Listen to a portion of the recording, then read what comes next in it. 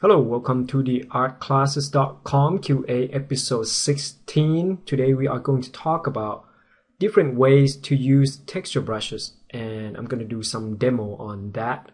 And also we are going to talk about different kind of job other than concept art for Illustrator, like what any type of job that you can probably have. It's not just a concept art. There are many type of job for artists.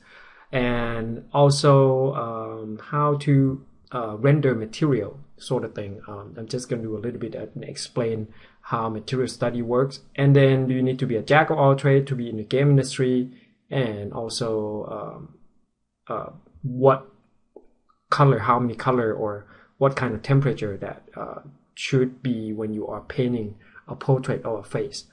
All right, let's get started. Oh wait, the tablet giveaway is still going on. So in the end of July, I'm going to announce the winner for the Tercom tablet right here. And then on the next month, I still have one more Tercom, and then in August. So, and then in September, Huvion is going to send me, I think, one brand new Huvion tablet that they just released. It looks pretty cool, and I will do the open box unboxing for that tablet. And also you can find me on any social media, preferably Instagram and Snapchat. You can just go, Instagram will be ZiaTepTara01, and Snapchat would just be ZiaTepTara. Facebook, Facebook started to suck, so I don't really use them anymore. You can also follow me on Twitter and Patreon. Alright guys, just gonna be /ZiaTepTara. And alright guys, let's get started. Alright, welcome to the Q&A session. Let's start question number 1. Sam Reeves writes, I've watched your video for years and never failed to learn something monumental. I once had a job that suddenly dropped graphic design in my lap.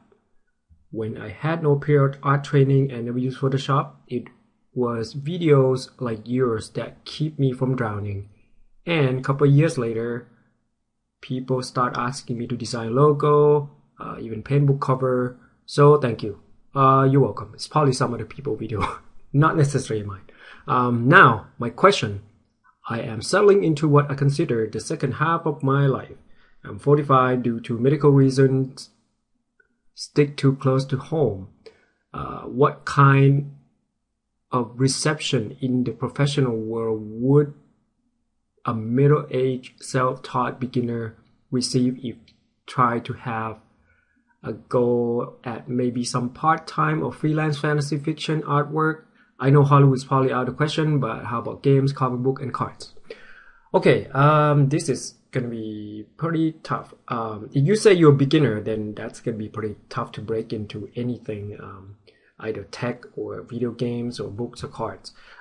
You have to look at, like, if you think your portfolio is good enough to make cards, if you look at some other cards that are out there, like the Book of Five Ring or Paizo Pathfinder or Game of Thrones by Fantasy Fight Game or Star Wars cards or something like that, look at those publishers and see how your art is comparable to those art that are coming out. Or the one that pays really good are Wizard of the Coast and Magic the Gathering. The rest of them are just not paying very well. I used to work on the freelance stuff while I was working full-time also for Paizo and Song of Iron and Fire. Okay, I just kind of blanked out for a second. So if you like break in, you just gotta, if you send them the first time you didn't get any response, you can respond to them, hey, what do I need to improve on, and ask them nicely.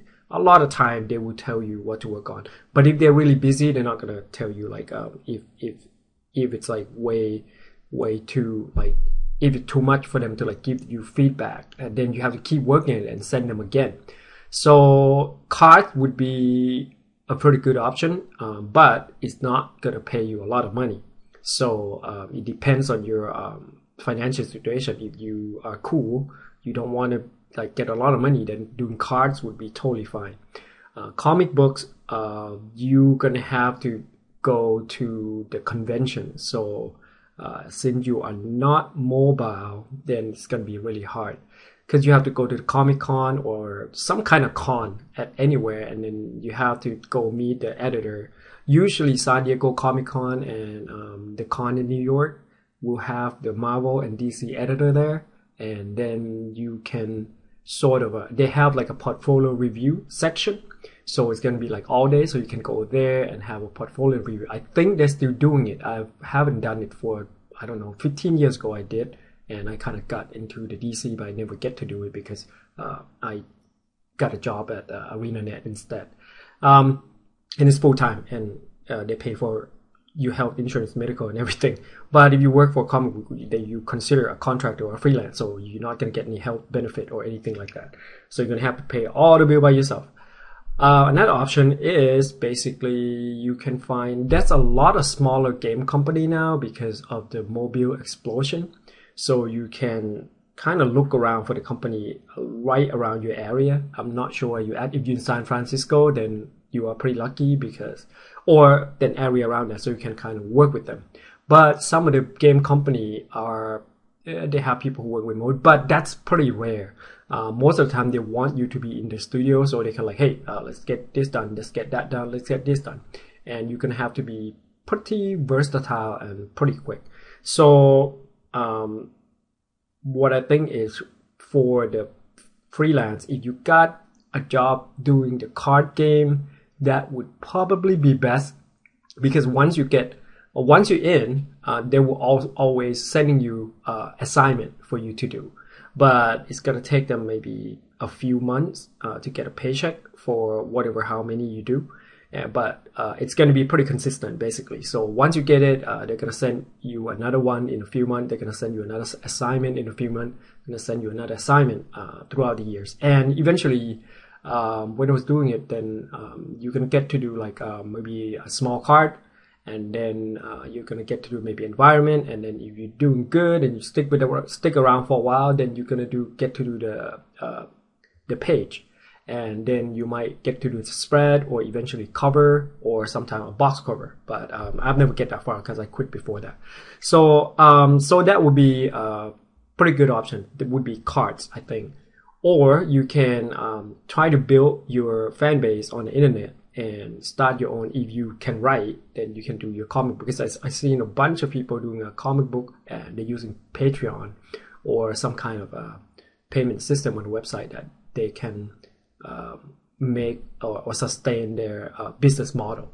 So anything that on the web that if you could find a way to monetize your work, then that would be the best bet. Or the cards company.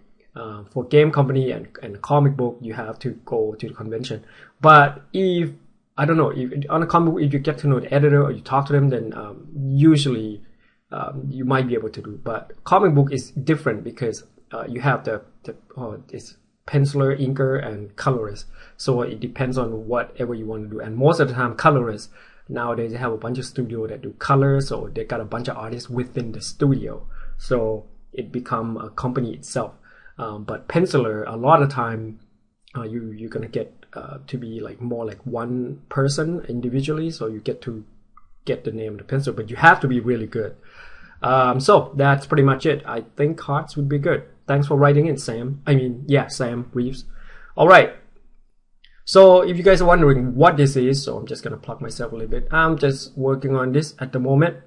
This will be on level 5 Patreon. So I'll probably get it done maybe tonight or tomorrow or something. And then I'm going to release it next week, which is if you get onto my Patreon level 5 before the end of July, then you're going to get a bunch, everything basically from level 1, level 2, level 3 to level 5. And this was part of level 5. And on level 2, you're going to get basic walking and running and mail posts, and then how to paint, basic hair rendering, and then portrait. So that's level 2. And then I'm going to show you level 3 later. So let's get on to the next question. All right. Paul Hero writes, I had no idea you work at ArenaNet. That makes so much sense. This means I've been a fan of your work for like 10 years. Mind blown? No question? Okay, I think that was just like a statement. All right, next question.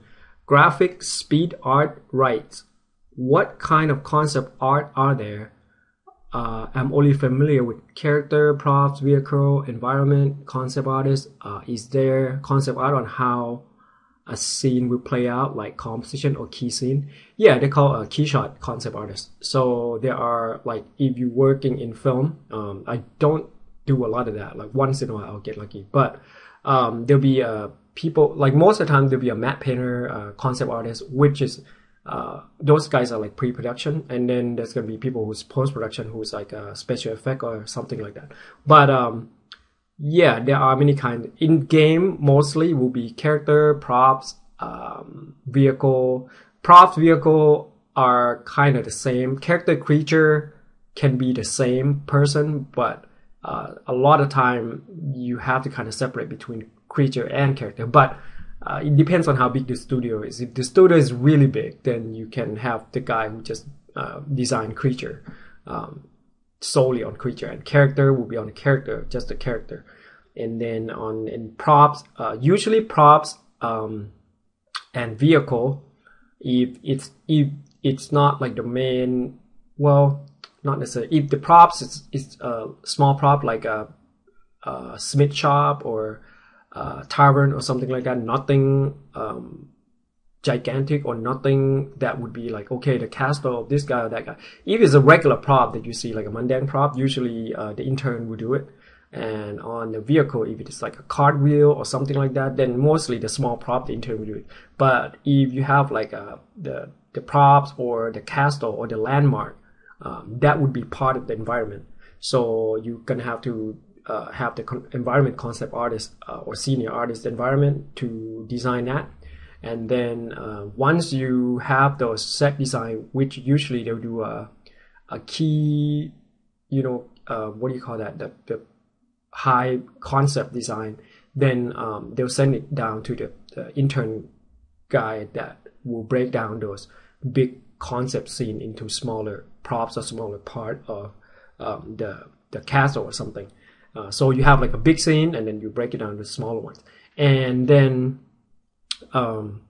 yeah, I think that's pretty much it. But all right, level 3 on my Patreon will get this portrait here on top of the thing that I already get, because level 3 will get level 2 stuff also, and then you get this character illustration or design, most likely sketch design. And oh, where's the other one? Then this guy. So yeah, you get this guy, that guy, and where is the portrait? Here. So that's level 3. So next question. The Bobim Kid 123 writes, do you always stick to 2 to 3 brushes, or do you change them from time to time? And if you stick to those same, which served for what? Let's say one is for blocking color, other is for blending, and so on. I have downloaded a bunch of brushes and I still can't find few that I'm comfortable with. Okay, here is the thing. Brush doesn't really make your art better, so forget brush in the beginning. If you see my painting, or if you ever download my premium tutorial, you notice that, or even a lot of people, when they have brushes or something, they'll have the go-to brush, which is the brush that I use, this flat default most of the time. And some people will have similar, which is flat, but then they have something different. So something that create a more consistent color base would make a really good brush. You can even use this default Photoshop to start off with. Then usually I will start with the if you just look at I'll show you this video. Just click on either this video here, the dragon and the hydra, and you notice that I usually start off with a regular default brush to get the silhouette going, and then I make a selection, and I may use a texture brush to create like some kind of texture on top and create better lighting, like on the rock here that you can see. So there are certain brushes that I use for those, And also there are other things that the texture brush can really do very good is that let's see here, it can make a really nice transition. Say if you have the hard edge here, right, and you want to make a transition, you can use any of the texture brush here, pick that, just see what I mean. So it make a nice transition in between hard edge and soft edge. You pick the color in the middle part, the color in between. And there are texture brush that will create scratch or something. So it depends, you know, people like one type of texture brush that I say, if I have this brush that I use for transition, some other people might use it for other purpose. So it's really depends on the person on what they're gonna use it for. And the only way really to find out is just that you can download a bunch of other people's brush, and you're gonna have to use every single one of them, or you know, try them out and just play with it. And you know, if you don't like how it works, then just go do new ones and try to understand how the brush is made. Like if I select certain brush here, try to understand like what are these for, like shape dynamic, scattered, what would it make the brush different, texture. You can make your own brush based on, like, analyze the brush that you download and try to make your own, and you're probably going to get better results. And then you can go in and kind of like, okay, saturation, jitter, what does it do? Do brush, you can pick a different type of brush and you have a combination of both brush, and then you can select even texture that you can go with whatever the brush that you're going to use. Just play with it. Don't just download other people's brush and not analyzing it. And you know, a lot of people who are really good or getting really good, they analyze everything that they download, or they even look at other people's stuff and they reverse engineer it, and they're like, okay, how the hell did they do that? So just, you know, be mindful, or be have an analytical mind, and sort of try to work out your ways. And the way I use brush might be different than other people or other artists entirely. But just go watch these two videos that I mentioned, and you know how I start out with just a default, and then I use the texture brush on top. And sometime I will just, you know, paint with default, and I don't really need texture brush at all. So all right, let's go to the next question. All right, Kelvin Valencia writes, sir, when do I need to use more than one or two hue for the skin, especially the face? I notice some artists use something like dark pink or base color and use yellow on the highlight. Is it influenced by color of the light setting? Can it be light source that is yellow, so we put a little yellow on the highlight? Many thanks. Well, that's a pretty good question. So usually if you paint a regular default lighting, which is normal blue light or normal daylight, then you're gonna get, if you look at people on the regular setting, then you're gonna get redder nose. This area, let's do green, would be the warm. This would be warm also, and when you get up to that zone, this would be cool. When you get below the chin, that would be cool. So it would be toward the cool color. It's not yellow or red. This will be toward the cooler color. So because of the background, usually you get redder on the nose and the cheeks. Usually the nose would be more so than the cheeks. And if you get like a different, this one is a little bit of backlit, so you won't, like in this one you see the whole lighting coming in, right? So you see pretty much everything. If you have backlit, then you're gonna get to see slightly a little bit of that, but it's in the shadow a little more subdued. And in this one, it's a regular lighting, so it's also in the blue light. You still get the, just think of it, a warm, cool. Basically, that's what it is. Except if you are in the extreme lighting, like if you are set in the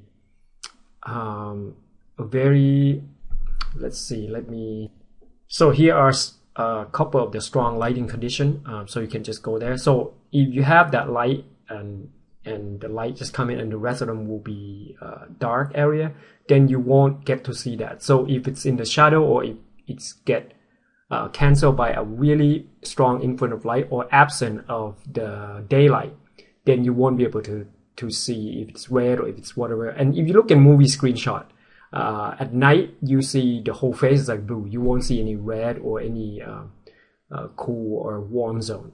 It will mostly be influenced by the light because the light source is not. But if it's a natural light, you see the daylight. If it's clear, then most likely you will see those type of stuff. But if you play around with the light like this one, with fire reflect off of the face, then you don't have to worry about that. All you have to worry about is just to get the light setting in there right. And this is like a two light source. So you have like a red light here and another blue light over there. So you are more concerned about those two color of light that you're trying to make them balance out.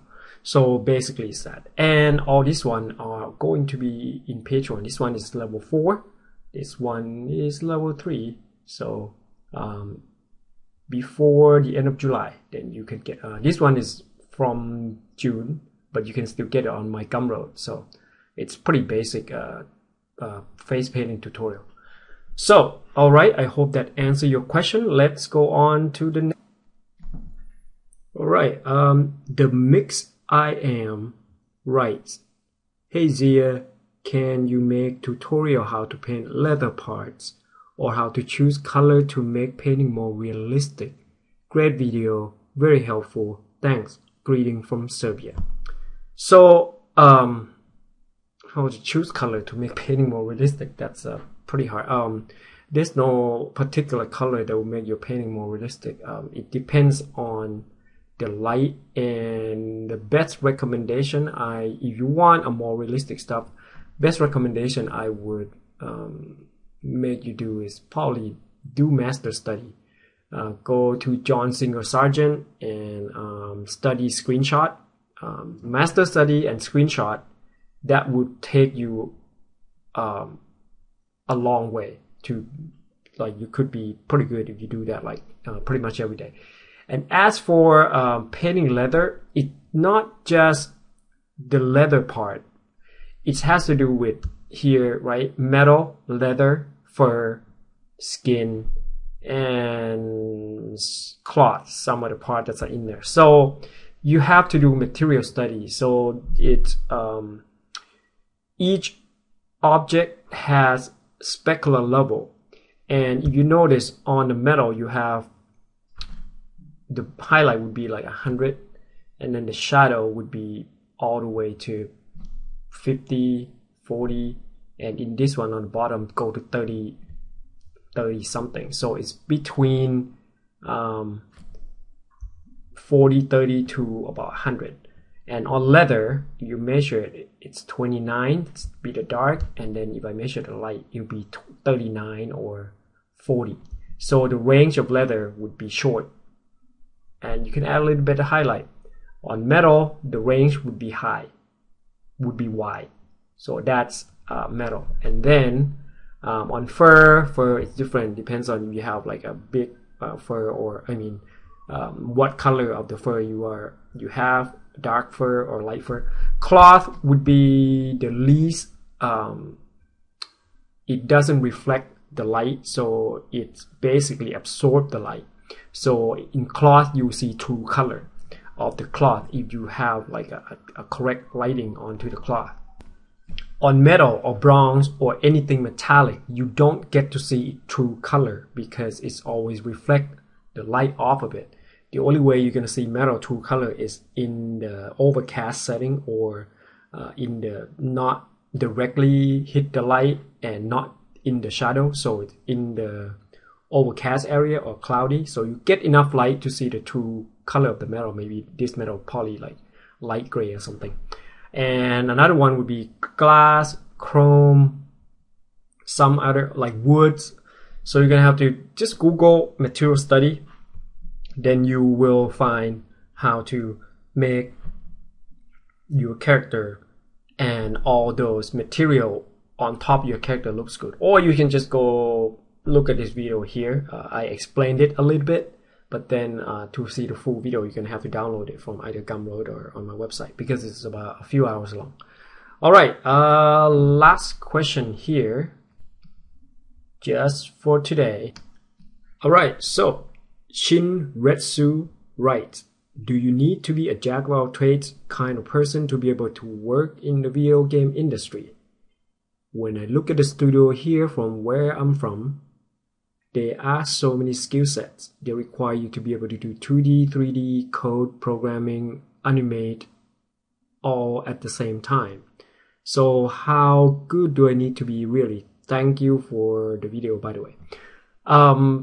I think if they require you to do a lot of those things, they are probably either a startup or a really small game company. And a lot of small game companies do need you to be a jack of all trades because they're gonna have like a smaller staff, and they're not gonna have a lot of capital to invest in the a bunch of people to work in them. So it's probably about maybe 10, 15 people size studio if you need to do that, or maybe smaller. But if you have like about 40 people up, you're gonna start to become specialized. Like you're gonna do creature, you're gonna do environment, you're gonna do props, you're gonna do some other thing. So it depends on how big the studio you're working with are. If you're working with casual game, then yeah, of course. If they look for a jack of all trades, then of course it's just going to be average. You don't have to be phenomenal, because you have to be able to do skill set. And nowadays, people with all kinds of skill are really hard to find because a lot of studios nowadays take longer time to make video games. It used to be when I first started, I could crank out a character model, like 3 character model in low poly in one day without texture and everything. But later stage, it took at least 3 to 4 days to finish just one character. So, and it's the same type of character, but the technology have come a long way, and then you need to compete with other company to make them look as good if you guys are competitors.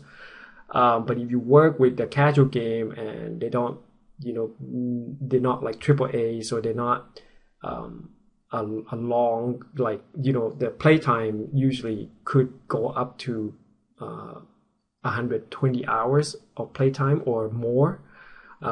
If it's a casual game, you can just like play on the go, and then you play 20-30 minutes a day, and then you stop, you go on the next. Then it depends on how epic the game is. Like if you look at, let's just say Witcher or Dark Soul, those are big games, and everyone that works there are specialized in something.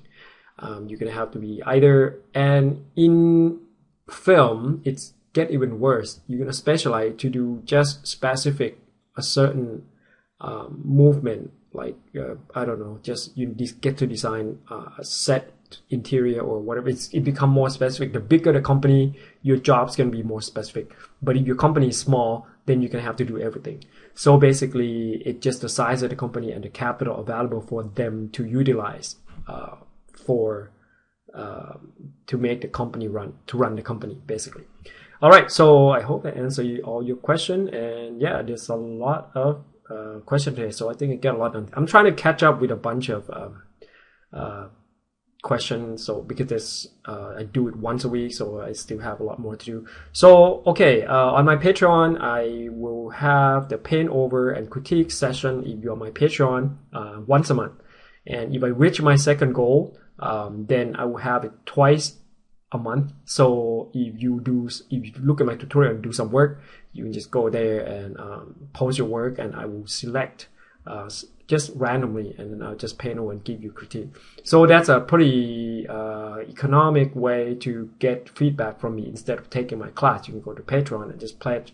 And if you want to work on something, then just post it, right? All right, and also the Patreon this month, you will get her. This one will be on level 5, and on level 5 you get the rest of the tutorial. Also level 5 you have this guy Aegon. Also I just finished that just this week. Also you will get Harley Quinn, which is quite different. I don't know why I'm trying to do different things. And you get this one, so it's also slightly different from my usual style. I'm just trying to experiment and try to show you guys how to do things in a different way, basically. And some people ask me, why do I have so many styles? It's not that I do have style. It's just kind of like I just look at the certain style that I look around Instagram or whatever, and they have cool style. I just kind of like, oh, take a look at them and like, hey, maybe I could pull that off. I don't know. But my usual style is basically this girl and that one, because that's basically from Guild Wars days. I still kind of do the same stuff, and that's just basically the way I usually paint, without having to think about it too much. Like I paint this way faster than I will do the stylized way. And on level, these are level 5, 4 of those. At level 4, you're gonna get this girl, Mulan, character design, with a little bit of stylized also, pretty similar to those stylized stuff. And then you get this Sansan Bian, that's maybe level 4, and then the rest of them down. So you can just check that on my Patreon. Alright guys, well, thank you for watching, and the tablet is still going on. And thank you for all your support, and thank you for watching, and thank you for all my Patreon supporters. Have a good weekend, guys. Bye bye. Okay guys, thank you for watching the video, and here are all my Patreon. That's now it's increasing, so it's thank you very much, you guys. This is from level 4 and up. So thank you Cubinator, Sebastian, Roberto Herb, Hanuman, John Holloway, Antonio Hernandez, John Saipos, Doc Terrell, Steve Young, Hassan Ali, Paul Castle, Dominique, Samuel, Gary, Leon, Jeff Savage, Vilas, Richard, Luna, Nera, Eric, Austin, Gui, Hammer, Tom, Angel, and Joris. So thank you very much. These are the level up and Patreon supporter on July. And if you're interested, I release a pretty cool video on Patreon every month. And you can go just follow it on Patreon. You see me post an image every week. And again, video tutorial downloadable giveaway on instagram.com/ziateptara. So if you want a tutorial, premium tutorial download of your choice, I'll give it away every week. And tablet giveaway is still going on, so you just become a subscriber on YouTube, and then I'm just gonna randomly select you guys each month. Have a good day or night or whatever, wherever you are. Okay, bye bye.